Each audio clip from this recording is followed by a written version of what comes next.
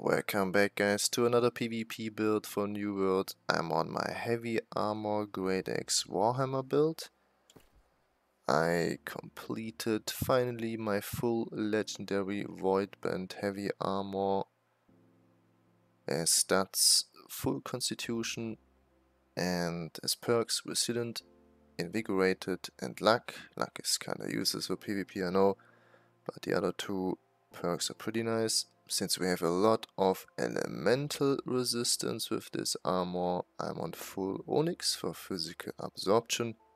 As weapons, just a random Greataxe with strength and 2 garbage perks, but I didn't find a better one yet. As hammer, the quest item Lifebreaker with the perk Sundering Shockwave. When you use Shockwave, apply Strength, which reduces target's damage absorption by 18%. Pretty nice perk. Dexterity is garbage, but still decent. A Greataxe with Vicious and Keen with crit damage and crit rate would be better. Also on the Warhammer, but like I said, I don't have it yet. As gems, I use the Malachi gems on both weapons for 12% more damage.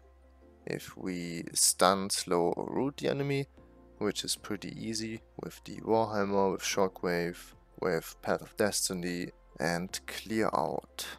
On the jewelry, the quest item Infinity Crystal, which gives strength, divine, fortified and health. Pretty damn strong necklace here. A ring, just a dungeon ring called Beginning with strength, hearty and keen. I have to change the gem here. I normally use diamond or onyx. On the earrings, just a self-crafted one with the most important perk for me, Healthy Toast. When you drink a mana potion, gain 8.7% of your max health. Since I have over 11k health, this juicy mana potion here heals like 1.2, 1.3k HP. So we have 3 health potions in total with this juicy perk. As traits, full strength of course, and gems, onyx or diamonds. The best buff food would be carrot cake. It gives 24 strength and 16 constitution. With this buff food we gain 324 strength and 150 points in constitution, which activates the third passive of constitution, which decreases our crit damage for another 10%. As potions, the infused health potion, the infused regeneration potion, and just a random mana potion. It doesn't matter, just to proc the perk Healthy Toast. Let's check the Greataxe and the Warhammer skills. As active skills, I have 4 active skills. Most of the time I use Reap, a chain, and thanks to this passive here, another AoE damage. Then Maelstrom, one of my favorite skills. It's a strong AoE, which also chains the enemies in and deals a ton of AoE damage.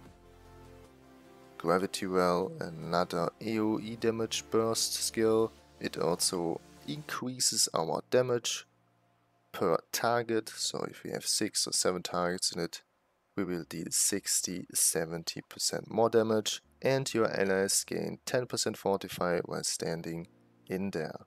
Passives, all my passive points on the left side for Bloodlust, which gives 30% more movement speed and 15% more damage while we're looking at a target. So you have to stand close to a target to gain this juicy passive.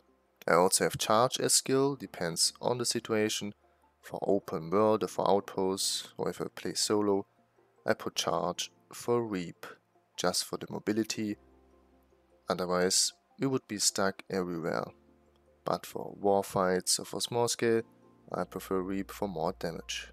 Warhammer skills, I use 3 active skills, Shockwave, an AoE stun, which also applies Weaken, which decreases the target's damage by 10%. Then Clear Out, a front AoE stun or more in knockback. and Path of Destiny, one of my favorite skills, a strong front AoE stagger, and it also deals a good amount of damage too. Most of my passive points are on the right side for Shockwave, which gives 20% more slow against targets if they get stunned, or I think even staggered, and 6 points on the left side just for more damage, more penetration, that kind of stuff. That's it with the PvP build showcase. Thanks for watching, have a nice day, and I'll see you for the next one. Ciao!